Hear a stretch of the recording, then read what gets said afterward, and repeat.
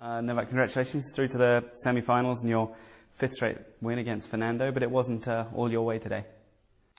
Well, it wasn't.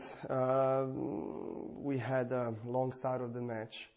I was very focused from the start. I knew his quality, and I knew it's going to be a tough encounter like we had in last 1.5 years. Couple of difficult and long matches. So I needed to be out there and be patient and just wait for my chances. That's what I did. I played really well. And then the second part of the second set, I just dropped a little bit with the energy, and he used it wisely. He played a very aggressive and very good tennis. But then in the end, I came back in a good style, so very satisfied to get through. Having lost that second set, what did you say to yourself to try and refocus?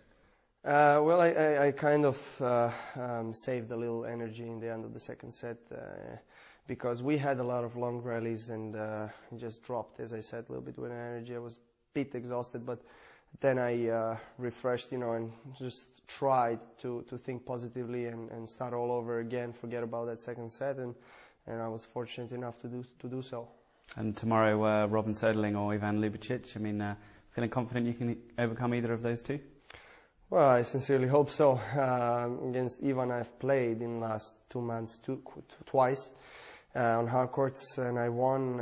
And then against Soderling, I haven't played for a long time. And Robin is playing really well since he started working with Norman, and he's very aggressive, playing French Open finals, and he's feeling the confidence. So it's going to be a tough one. It's a semi-finals, late stages of the tournament. Whoever you play is a great player.